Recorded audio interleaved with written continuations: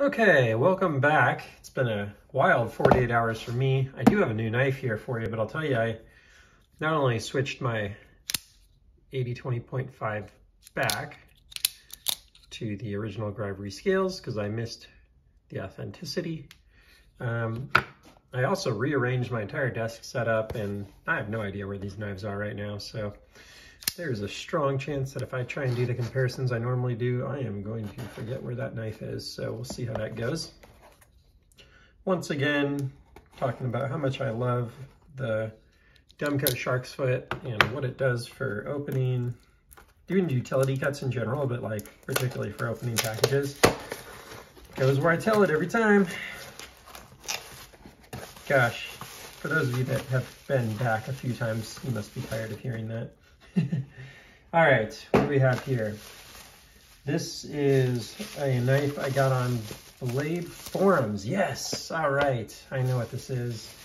Cool. I've been waiting for this one.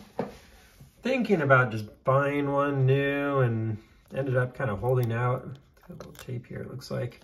Holding out for a pre-owned one. We'll see if I did well on it or not. There's a little sticker missing there, but yeah, super excited for this knife. Super excited. I suppose I'll just leave this one out because it's a Demko and it is an AD20.5 in this packaging, which means I think there's only like 4 models it could be. Interesting here.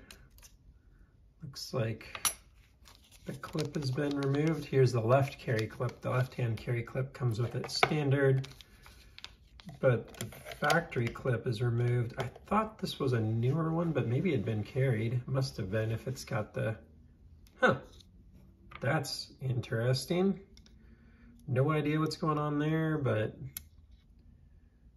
definitely shows a little bit of sign of wear here.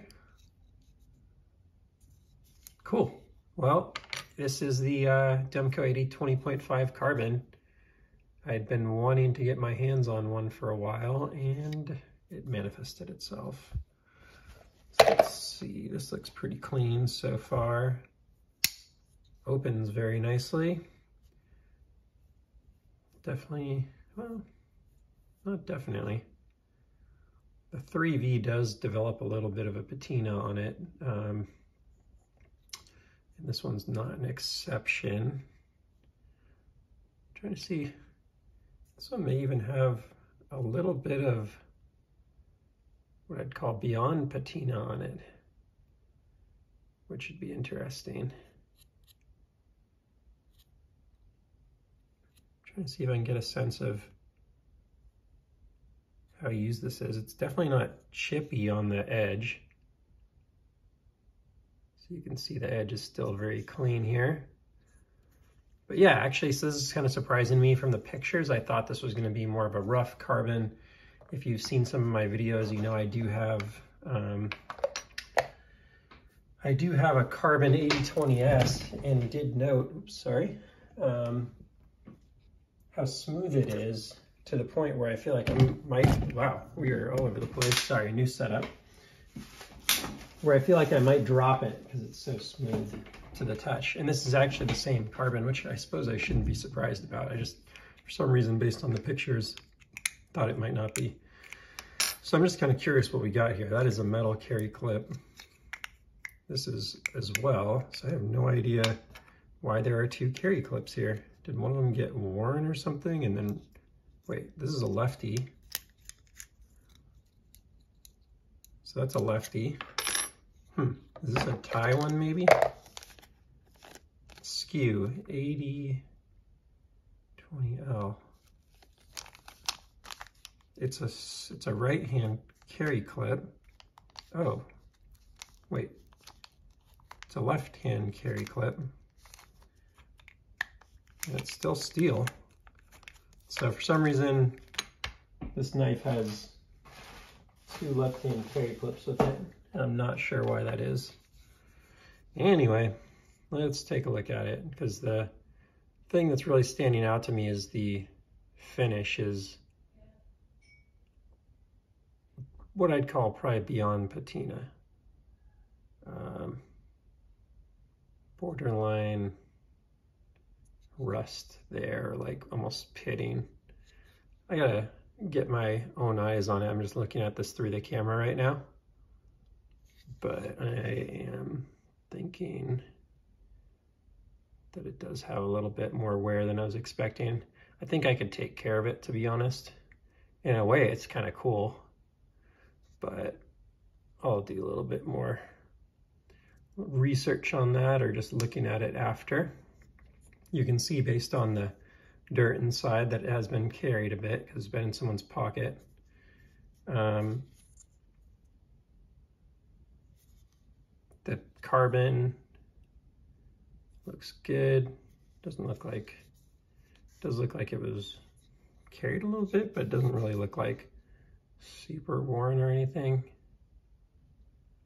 So overall, it's good to get one of these carbons in the collection. Really been wanting this. I'm really curious what the weight is. I think it's set on the website, but action feels great as usual.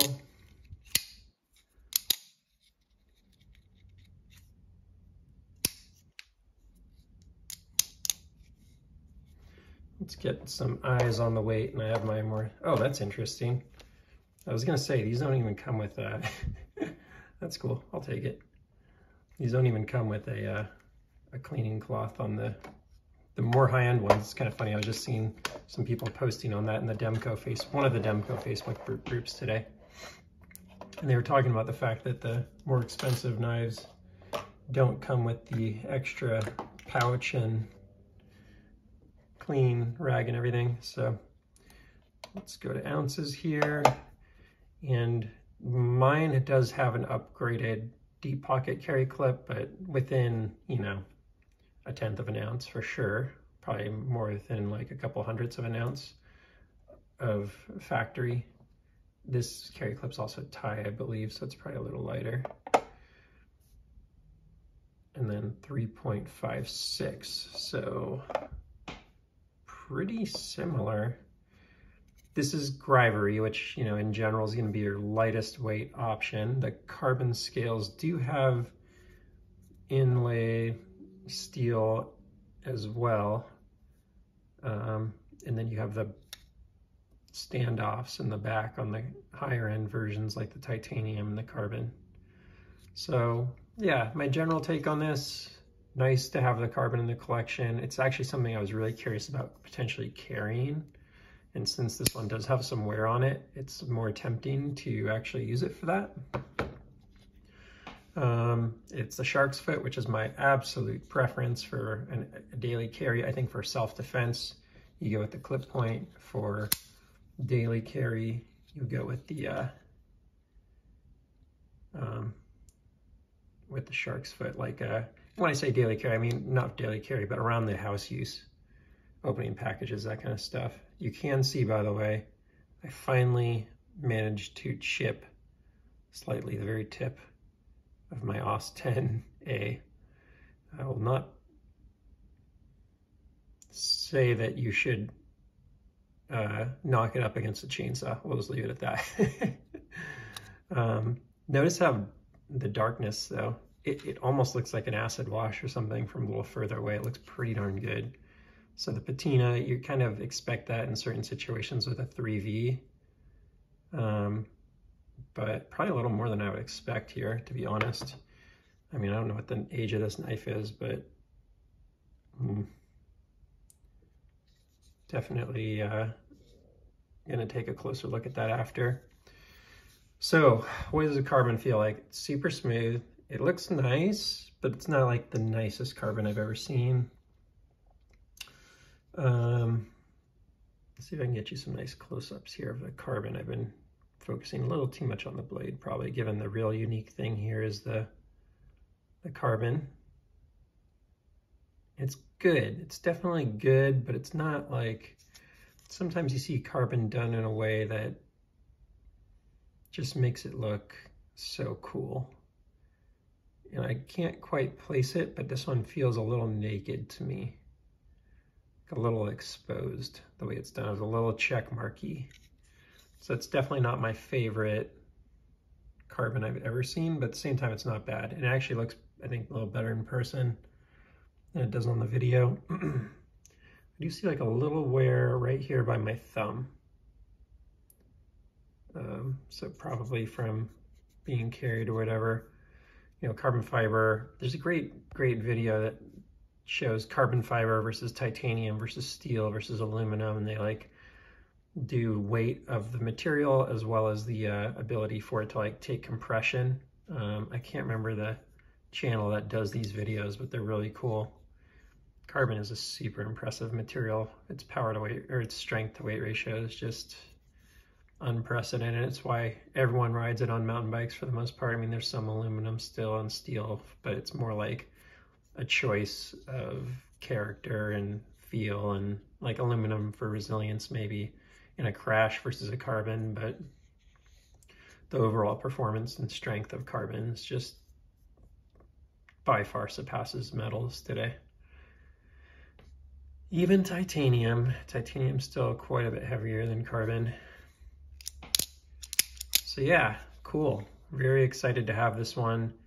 I have 2 more 80/20.5s coming in, and I think 2 more 80/20S's and an 80/20, and then I'm ready to do my all Demko video, which I've been wanting to do for a while, and just share what I've learned about it. I know there's a ton I don't know, and I actually wish I could just do like a half-hour interview with Andrew Demko or John Demko or something like that. But, and hey, if you're watching, by the way, please let me know. I'd love to talk to you and just get a sense of like what all happened over the last few years with these 80/20X knives.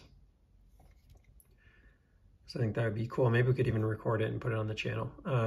But there's certainly some decisions that were made along the way, from a mix of like distribution to models to everything else, that I think are super interesting and a little unique. There are a lot of knife makers that like mess around with a lot of different materials and metals and that kind of stuff, don't get me wrong, but these have felt a little more off the cuff than others that I've seen. By the way, here's a clip point in the titanium. Let's put this one in the middle because it's the star of the show today. And this is about 3/4 of an ounce heavier than these two. Just a very cool titanium finish though. Let's see if I can actually get some focus here. If you haven't seen it in some of my other videos, I do have this in the shark's foot and the smooth shark's foot as well, smooth titanium shark's foot as well. Obviously a big Demko fan. You know what, let's pull a hinderer out now that I've got my new arrangement. I've got a cool hinderer right here next to me, so maybe that'll be a good, that's an XM18 3.5. That might be a good comparison for some folks. But yeah, very excited to have this one. Obviously a little more on the worn side. I'll have to go double check what I paid for it, but it's probably in line. So hopefully that all makes sense once I go back and check the numbers. It's certainly not a brand new knife here, and that's okay. But yeah, very smooth. For those of you that are looking for something with a lot of texture and grip, this is not the knife for you. For someone that's looking for more of a smooth, because like even the Grivery has a little bit of not, you know, of texturing to it that maybe isn't for everyone. So I'd say if smooth is your thing, if light is your thing, this is your knife. You know, assuming that 3V is the right blade steel for you.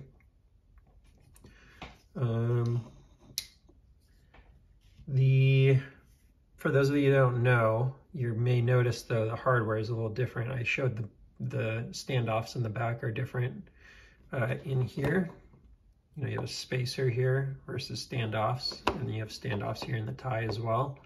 You also have the different hardware, the different case they come with.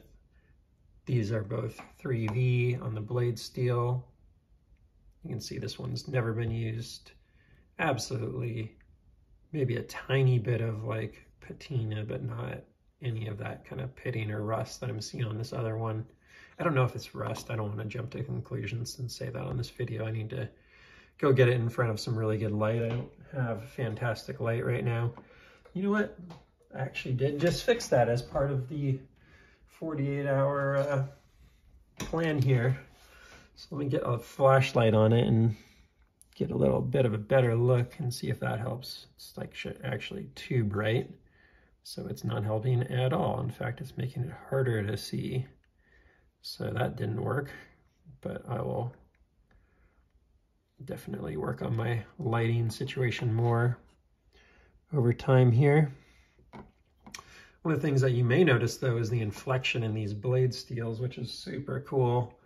And one of the things I really love about these knives, out in the sun, they really glint. And that goes for most of the Demkos. They just have so much character in the blade steel. It's really neat looking, tumbled finish. Same with a titanium drop point 80/20S here. So you never really gotten to see that on my videos because my lighting's not the best in this room here, but I'll be working on that. So yeah, in conclusion, excited to have this one. Very much one of those things that I was looking forward to getting in the collection, and highly recommend you checking it out. These are a Knifecenter exclusive, the only ones that sell it like this. They are $265, I want to say $265, $315 for the smooth titanium and $375 for the textured titanium. So yeah, for $265 you can get the carbon. I think carbon and 3V versus $150. That's a pretty good set of upgrades there. I'd say these get up, you know, the 315 smooth tie is pretty good. You get into the textured ones at $375 and it starts to feel like a stretch.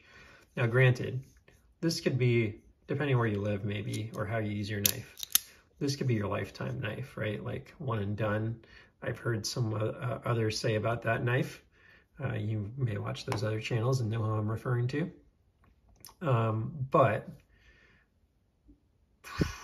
man, I think on the value, this carbon, if you're looking for the smooth texture, is really good. But again, it is like for our workers and like working, it feels good in the hand, don't get me wrong, but it's not, you know, you just don't get that texturing. So that's the most standout thing to me. Obviously, I've probably said it now 15 times on the video. So let's draw this one to a conclusion, but we're getting that much closer. We're about 5 knives away from a all Demko video, and I'll be just talking through everything that I've learned and sharing the different knives that I've collected over the past year from Demko.